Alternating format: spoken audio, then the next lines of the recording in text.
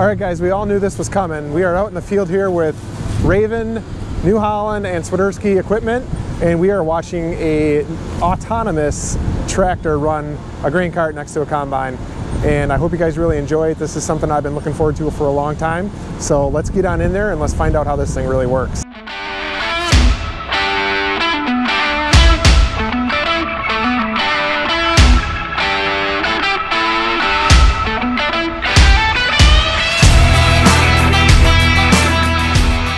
Ben Cease, Manager of Customer Experience, Raven Industries.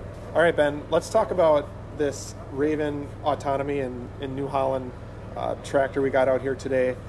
The first thing I want to cover is how you set this up before you get out into the field, and what are the procedures that need to be done and some of the safety aspects that you guys consider when you're doing that. Yeah, absolutely. So we do have a web portal essentially that we go into a field and we set up the field boundary.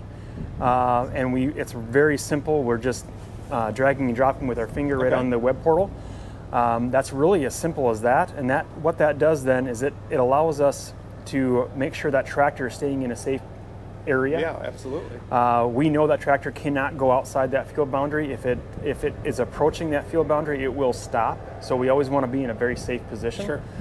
And then that tractor also has a very advanced perception system on there. And what that does is it's got cameras on the front, it's got cameras on the side and on the back to make sure that if anybody's standing, in between the wheel wells or behind where the hitch pin is, when that tractor is ready to take off, it will do a safety check, make sure nobody's there, and if there's no one there, it will commence its operation procedure. Sure. What it'll do, it'll take a dynamic path plan of where the combine is going to be, not where it's at now. And that's the most powerful thing to see here, is it will meet that combine right where it needs to be for that combine operator to then transfer that grain over in a very, very consistent manner. We set that spout up over the center of the grain cart. It transfers that grain. If they want to fill the front side of the grain cart, all they have to do is hit a nudge button, either front or back, and that can fill and top off that grain cart. So it's a really simple situation and simple process, and you'll get to see that when you're inside the cab of the combine. But it's so simple. We've gotten a lot of feedback that, gosh, we love the simplicity of this system, and we don't feel it's going to take very long for us to adapt to this. And so, is the combine operator controlling the tractor? Yes. For the most part, from a different display in the combine? Is that kind of who's under control of it? Yep, that's the beauty of this, is all the control of that tractor and grain cart is at the fingertips of the combine operator. Sure. So it's it's actually a Windows-based tablet that we use for controlling that, and you can see this in the screen back here that we'll talk about. That is very simple. We've had a lot of feedback. This is our second generation UI that we're using here, and it's all based upon what customers liked, what they didn't like about the first generation. So we're taking that customer feedback and we're incorporating that right back into the product. That's awesome. And how long has this been developed or being developed? Yeah, so this was about 4 years in the making. Raven acquired a company called SmartAg back in 2019. And we've taken that technology, we've essentially Ravenized it. We've built on top of that a very good concept, and we get to what we have today. Sure, and just watching it here, it's running like flawlessly out there in the field with everyone standing around. So does it recognize objects that aren't, can it recognize people and tractors and combines? It sure does. With those cameras? Yep, we'll see that on the UI here because it's a live screen. But it'll recognize people, it'll recognize pickups, it'll recognize, actually on accident we saw it stop for a dog. Oh, that's We didn't train it to see a dog, but we err on the side of safety and the side of caution, because we want to make sure not only people are safe, but also assets are safe as well. Yep, and I think that's going to be a huge question, and I think you guys got that pretty well dialed right in. So yeah, and we're always developing this technology. We're in a development phase where we're going to be over the next 2 years prior to commercial release, but in 2024 we expect this to be out into a limited commercial release environment, and we hope to get a ton more customer feedback in the meantime. Sure. But that will really help strengthen this product. Yeah, I would agree. And I also heard that it needs to calibrate the brakes every morning, right? Yep. Or every time it operates. So it's very self-aware of, you know, simple driving functions, basically, Yeah. right? I mean, so when we start up every morning, we go through a calibration process, and it's not just the brakes, it's the transmission, Sure. it's making sure we have the right GPS signal. It's all of this that makes this a rock solid product, along with making sure it's very safe. Yep, and that's kind of what I was getting at, the Yep. safety aspect of it. So you can't just willy-nilly jump in there and, That's and correct. go. So the safety is utmost priority. So let's take a look at these screens here. So this is live right now out in the field. Yep, this is our mobile command center, and this has been great for events like this, where we can take this and you can get the in-cab experience outside of the cab in more of a relaxed atmosphere. And you can educate a ton of people in this environment, in this space, that you can't normally do in a cab, because you can only get one person in the cab. So this is our live UI. You can see the combine here and the tractor here. He's just doing a syncing process right now. The tractor is taking a dynamic path plan to get to that combine. And what's great about this is the operator in the combine has complete control. He's actually pushing one single button for that tractor to do a syncing operation. And what's nice about this is, if that tractor takes a dynamic path plan, and you can see it with the blue line, if that combine operator doesn't like that path plan, he can simply hit, you know what, I want to do that again, okay? If he sees an obstacle out there or a wet spot that he hasn't identified, he can simply do that again. In this case, we have pretty large, wide open fields, so what he can do is he's syncing, he hits that sync button. Once that sync is in initiation, once that and that tractor is synced, then he can actually nudge. You'll see here on this screen that you'll see some arrows that he can nudge that tractor forward or back to top off his grain cart. Sure, sure.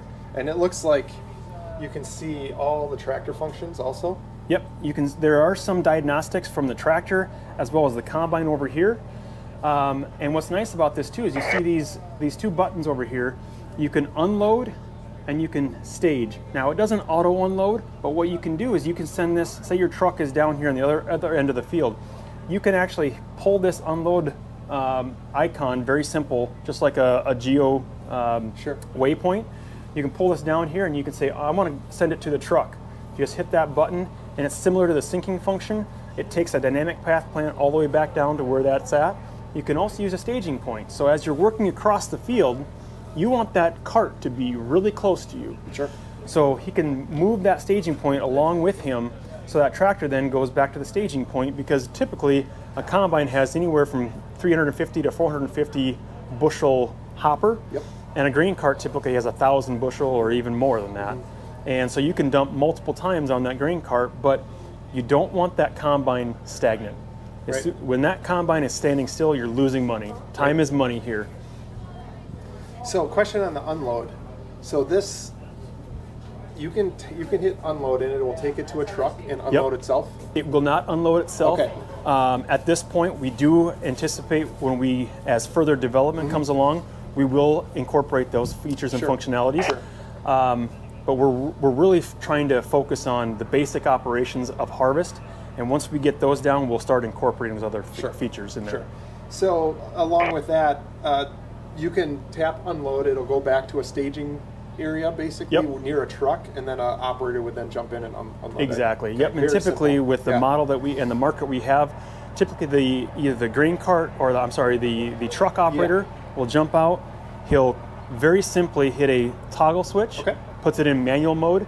He can operate that tractor, and then once he's done unloading, he just flips that switch, puts it back in autonomous mode, and then the combine operator can call that tractor over again. Really neat. Really neat. Pretty seamless. What you're seeing here is live feeds from both the tractor and the combine, and you can see the tractor is actually moving. This is the picture from the tractor, and it's in the full sync right now. And you can see we've got two guys in the combine right now doing a live harvest, and you can see that here, but you can see the tractor actually moving fully autonomously with that combine. Yeah, that is really cool. All right. Thank you, Ben. I Thank really you. appreciate Absolutely. it. It's already been an amazing learning experience Good. for me. So, and I'm sure it's going to be for everybody else that has all these questions that I hopefully answered. So I don't know. Yeah, this is always it's always very enjoyable for me to be here in events like this. You know, seeing this, I've seen it 100 times or more, but it still gives me goosebumps to see that tractor coming up on that combine with nobody in the cab, and that's the most powerful part of it. It really is. So pretty awesome stuff. So thanks again, Ben. Absolutely.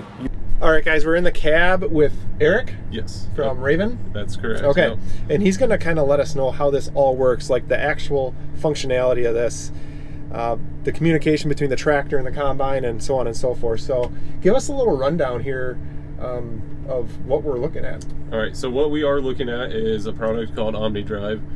So we are in the cab of the system currently right now. So in the cab, what we actually have is we have a Windows tablet that will be mounted in the cab.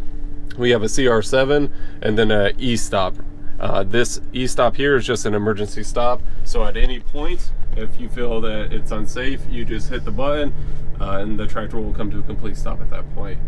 This is powered on at all times, and it does have a direct connection over radio to the tractor. So if, for example, if this would go dead, say the batteries go dead in it, you would not be able to operate the system. So it always has to be on. Sure.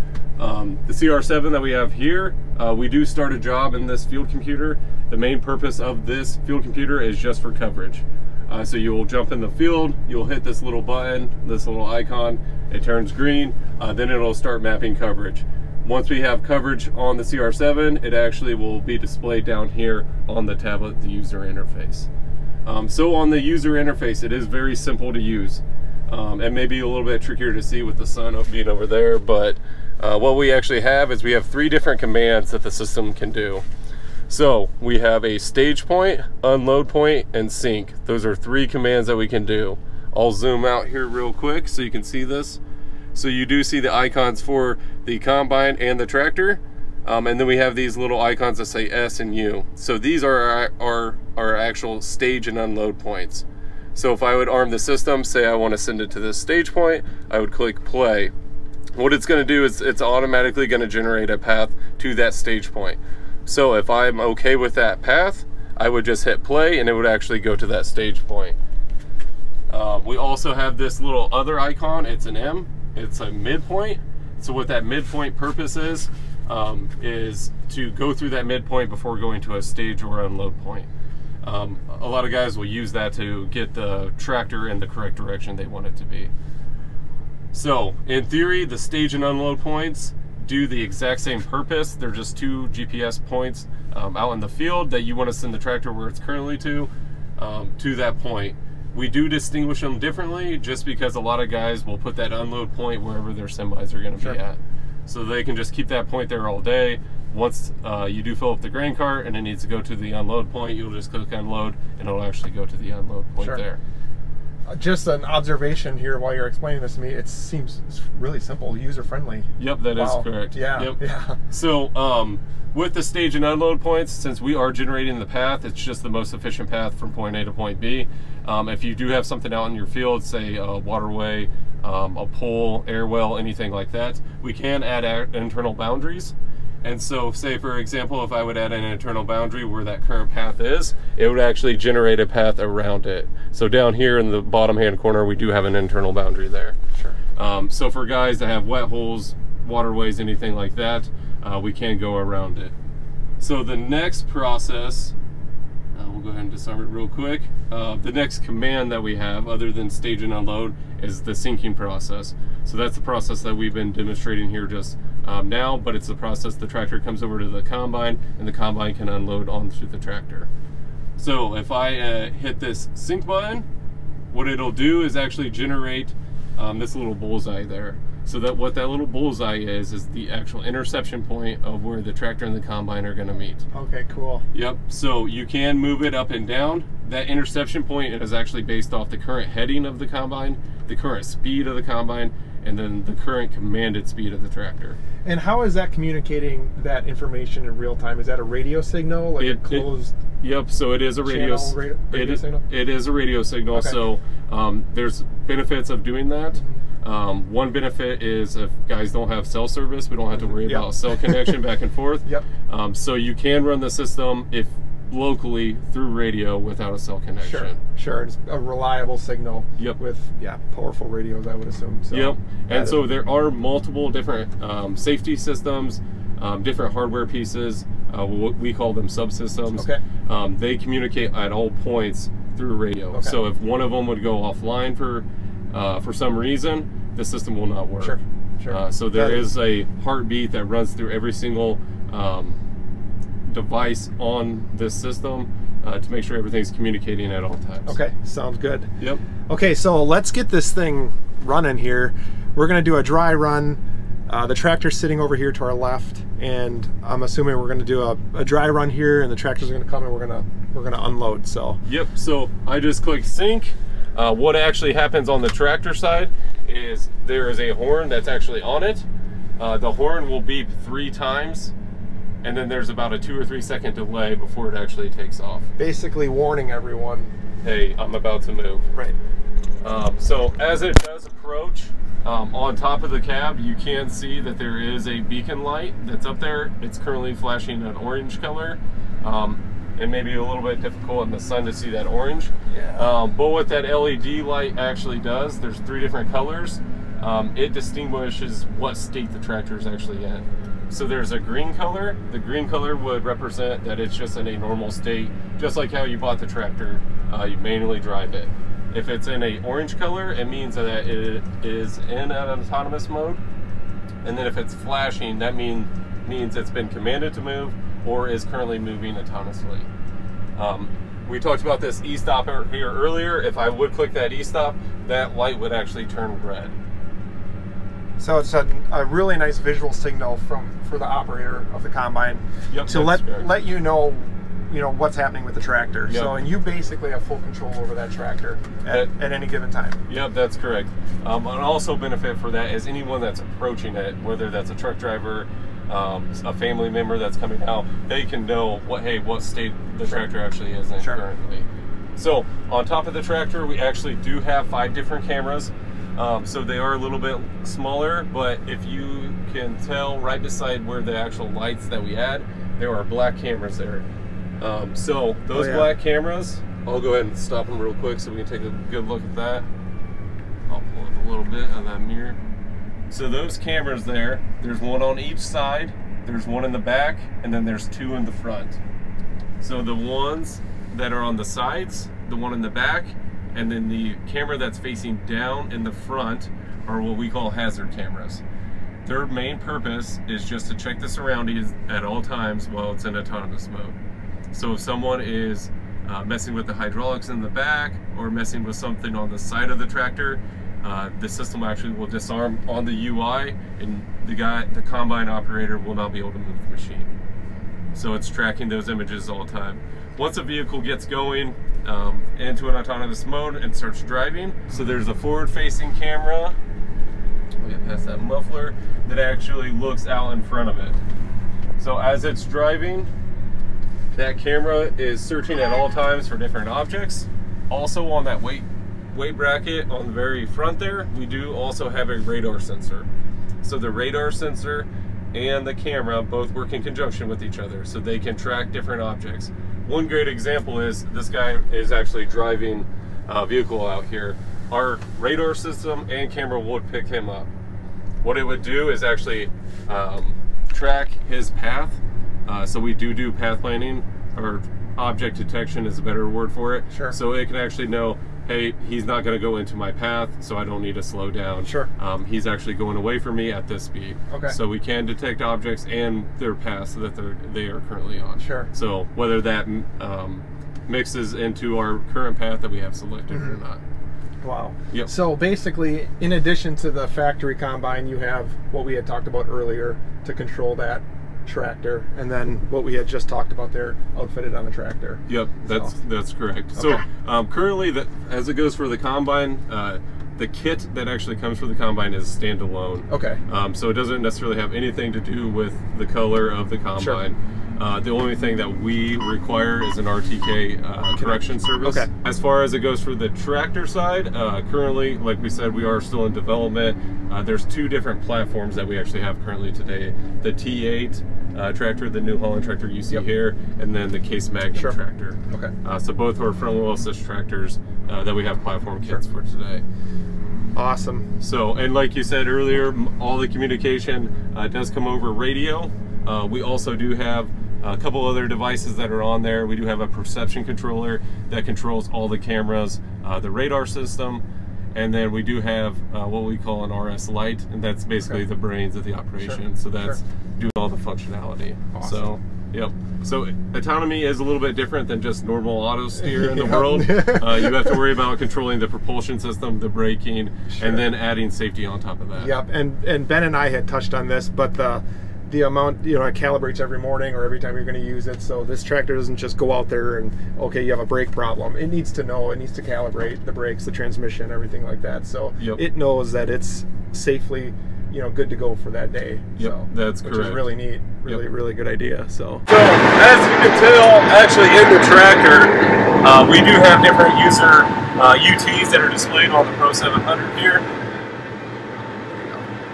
Sorry about the glare. Oh yeah. So that is basically our status for our propulsion system. So whether it's the autonomous switch, brake calibration, engine transmission, these are where you're going to see any faults that actually will come on board. Sure. So as you look around the tractor cab, there's actually not that much that you can see. This camera up here is just for our show only, so that's not even with the system. So as far as wires, different modules, stuff like that, there's nothing really in here that you can see other than here in the back.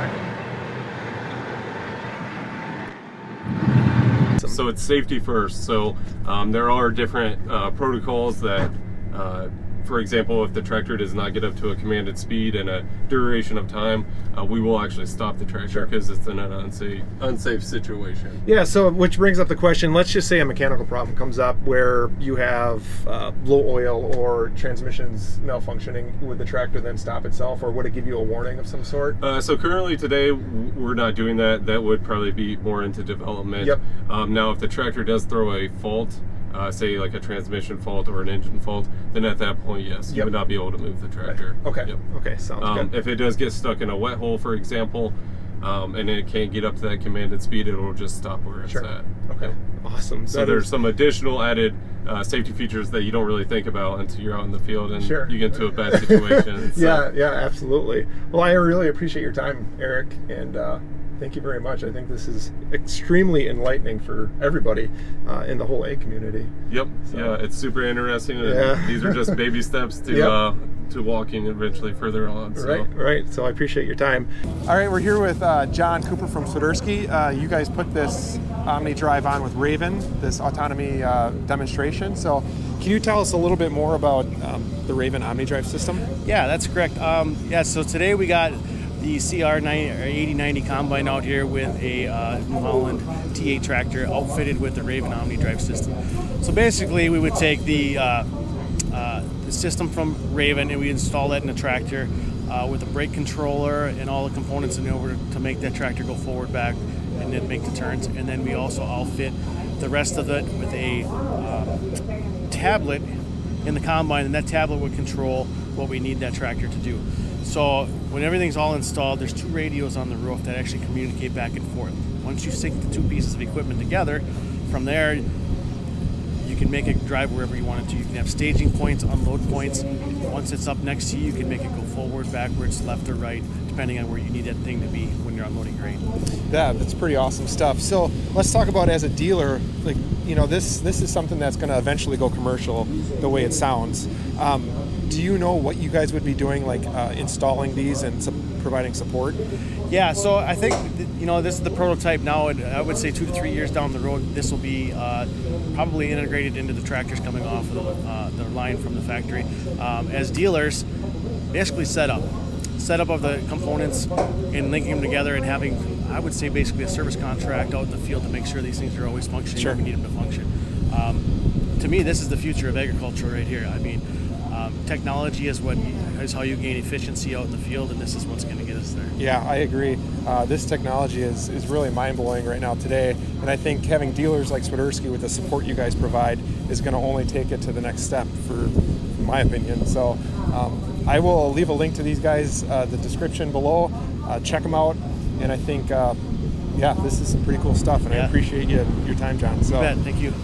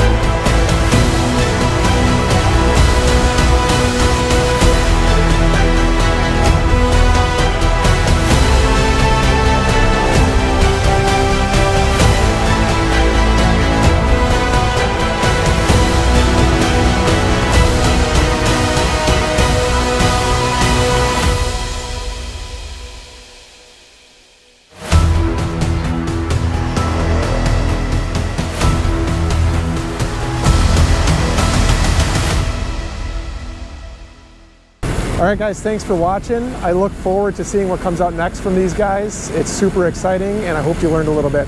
See you next time.